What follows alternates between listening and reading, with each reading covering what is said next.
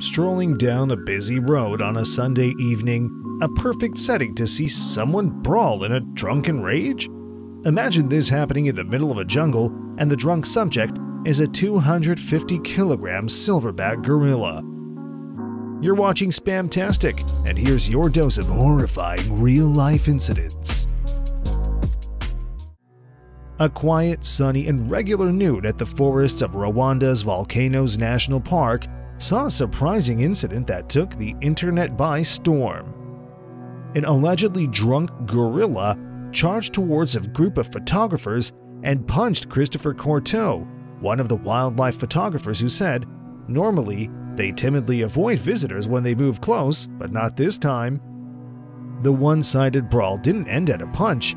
The gorilla in full strength collided with the photographer that the impact of the collision felt like getting hit by a train.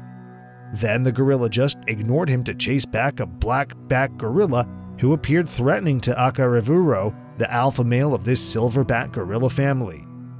Christopher Corteau escaped the rather horrifying clash with some minor scratches.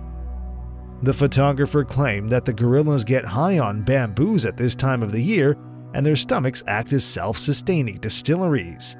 The fermentation of bamboo inside the stomach gets gorillas intoxicated, but there's a catch.